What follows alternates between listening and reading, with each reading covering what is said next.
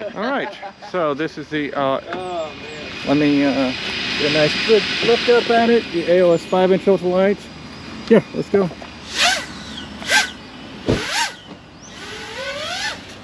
Yeah, you're much faster with it than I am. Whew. Hello.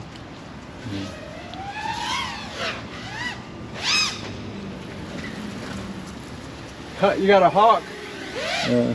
No worries up there. He does not appear to be interested in this. Not yet. This is fast. Whew. This little thing is fast as hell, damn. Holy shit, this little thing is fast. Oh, sorry. No, that's fine. I don't know if I'm seeing. My brother has my other camera, so I'm just using it. Good throttle response. Very good. Yeah, really good throttle response, that's for sure. That's the thing about these AOS frames. They have very little, if anything, to filter out, so you can turn off. It definitely feels good. Did you turn off RPM filtering? Or is it on? I believe it's on.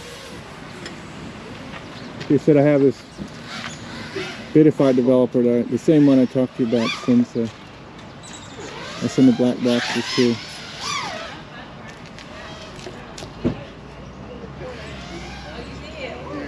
And we're there to the left of you, so. Okay.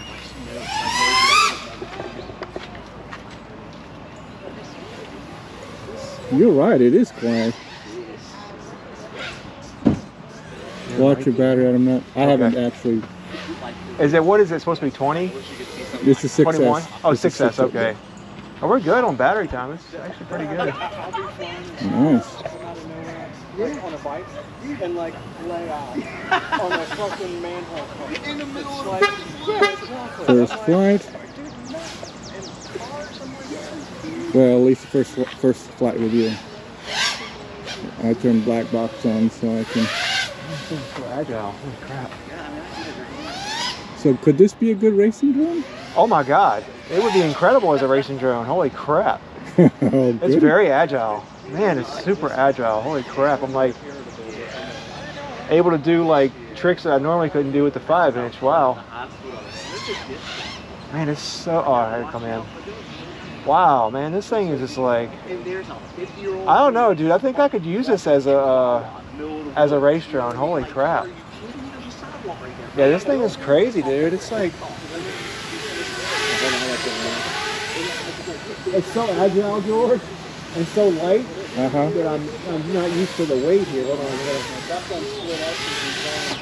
on. Did I make it? Yeah. No. You're good. You're close enough. But that's crazy, dude. That's really nice. It's fast. Wow, it's fast. Holy crap.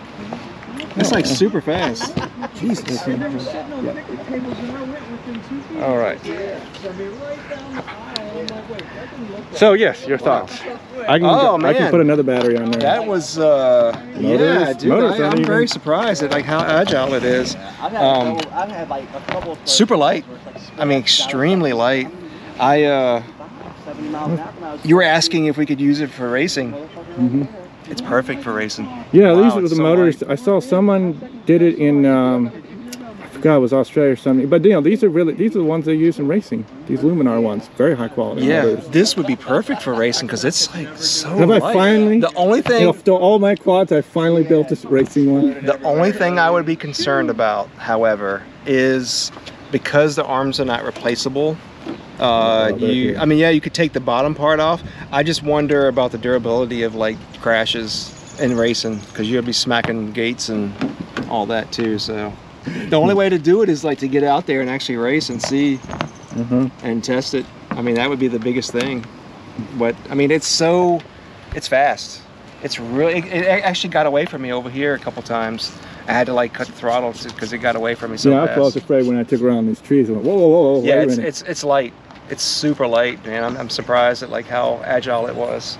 But actually, this would be good for just straight freestyle. I mean, it really would. It'd be great for straight freestyle. I mean, this is. I was actually doing things over there I couldn't do with the 5-inch because it's so light.